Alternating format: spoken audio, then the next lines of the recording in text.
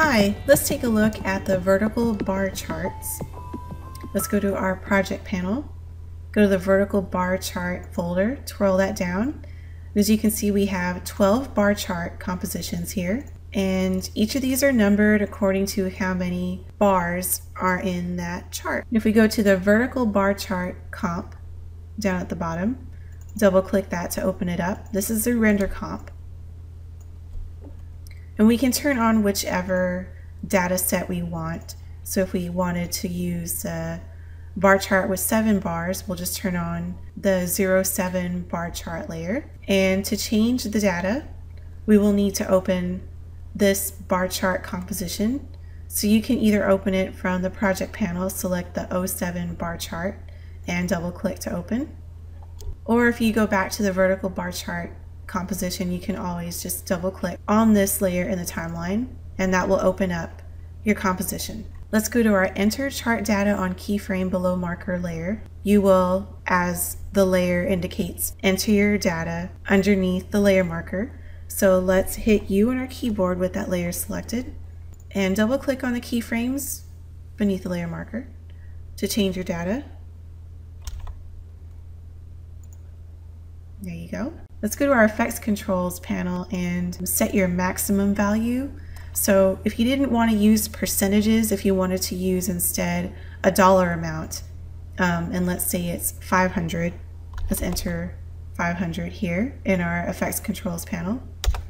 And as you can see, all of our bars will resize dynamically depending on what our data is in relation to the maximum value and the data that you have entered. If we go back into our enter chart data layer, go to our bar data 02 slider and double click on that second keyframe, and let's make this 450.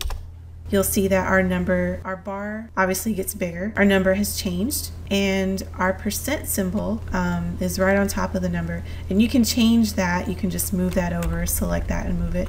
But obviously we are not using the percent symbol. To change that, we will go to the bar and number color, size, and decimal layer. Go to our effects control panel, and towards the bottom you'll see a checkbox for the dollar symbol. We'll turn that on. And we will deselect the percent symbol. And so now we have a dollar sign. If you wanted to change that to, I don't know, something else, all you'll need to do is just change the first dollar sign. Let's change to an H. And as you can see, all the other symbols have changed, and those are all connected to this first dollar symbol through an expression. So let's change that back to a dollar sign. And if we use our select tool, we can select these dollar sign or dollar symbol layers and just reposition them. And let's select our bar and number color size decimal layer. Go back to our effects controls and we can change the number and symbol size. If we wanted to make those bigger or smaller, we can do that with this slider control. If you needed decimal places, you can enter however many you need. We'll change that back to 0. You can change your bar colors here as well with your color picker. And you can also change the label of this bar chart, and we have it labeled 7 bar charts. But if you wanted to change that, you can select the text layer in the timeline, double click that, and now it is editable.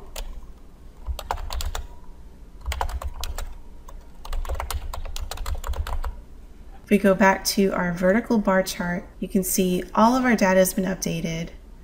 Our maximum value, our new color, and our new label. If you wanted to change the main text area, you would do that here in the vertical bar chart composition.